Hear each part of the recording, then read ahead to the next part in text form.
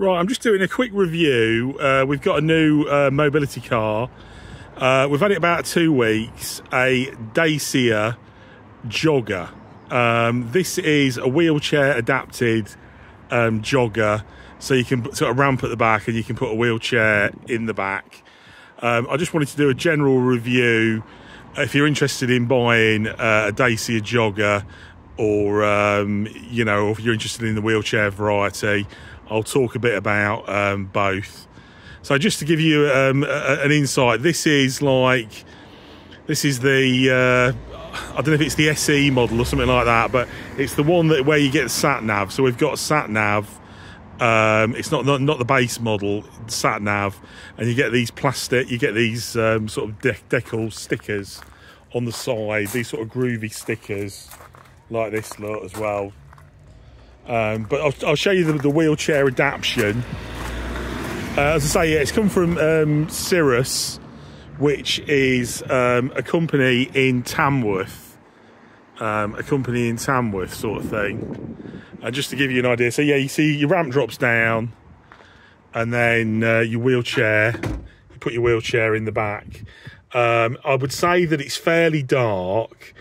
You have got these little side vent windows that you can open, so you can get a bit of air in. But you know, our son's been sort of sat in the back, and he's not been too bad. But you know, you do sort of realise it is quite sort of dark in there. You've got the attachments, obviously, for sort of holding the wheelchair, all that sort of thing. The second thing, any other thing I would criticise as well, there's not much storage area. You know, this is the first wheelchair adapted vehicle we've had. And then it's like, you think, you know, if you want to put like a bag with a torch and a toilet roll and a longer wheel brace and things like this, or a compressor that you can plug into your cigarette lighter, all that sort of stuff, there isn't really any room for it, which I think is a bit of a shame. I think really, as they were adapting it, there is room. Maybe on the sides they could have thought, oh, you know what, we'll put a little bag, or a bag each side on there, so you have got a bit of storage in the boot. I think that would have been handy. I was a bit dubious. I'll show you around it. I was a bit dubious about the power. Anybody who's thinking of buying a Dacia jogger will know that it's a 3-cylinder 1 litre engine. It's a Renault engine, and I think it's got 110 bhp. And to be honest with you, I thought, you know, it's going to be gutless. You know what I mean? It's going to be hopeless. Do you know what I mean? But I tell you what, it's not too bad. It's not too bad at all.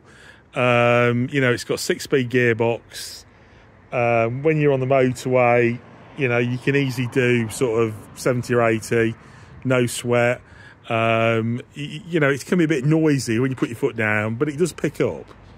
You know, we've had 2 adults, 2 kids in the car, and it's been fine, sort of thing. You know, as I say, the only problem we've had with it is it's got lane assist. I don't think they call it lane assist, but it's got like a lane assist. So when you're driving around, if you're straying over the white line, it's the steering wheel pulls you back, basically. You know, sort of motorised, pulls you back. And my partner's been driving the car, and she's found it quite terrifying. Now, you can turn it off. There is an easy turn off.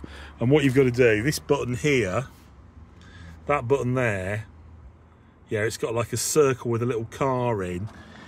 You've got to press that twice, and then that turns off. That turns off the sort of safety features, and it doesn't try and pull you sort of back over when you go over the white line. I had it when I was like overtaking somebody, and I was like literally like wrestling with the car, and it wanted to sort of pull me back as I was sort of overtaking. So it can be a bit scary. As I say, this is the, like I said, this is the one with the uprated sat nav, so you get quite a big console. I don't know if you can see my hands, but you get quite a big sort of tablet on your dashboard. The sat nav's all right. It's fairly basic. You know, it's like a sat nav that you might have had 10 years ago. You know, it's quite sort of basic, but it works. Do you know what I mean? We've been using it. You've got a USB socket for charging as well up there, sort of thing. And I do believe there's a USB in the back. And the only other annoying thing is the key's quite big. You get quite a big key. My partner has gone on eBay and bought this cover, so it looks a bit more bling sort of thing, blingy. But yeah, it is, you know, it's the same as the Renault. You get a massive key. Do you know what I mean? The second thing I was surprised about was the amount of room in the back. I thought with it being 3 rows of seats, I thought the back seats will be very tight, right? But they've been all right. They've not been too bad. You can see that I can get in.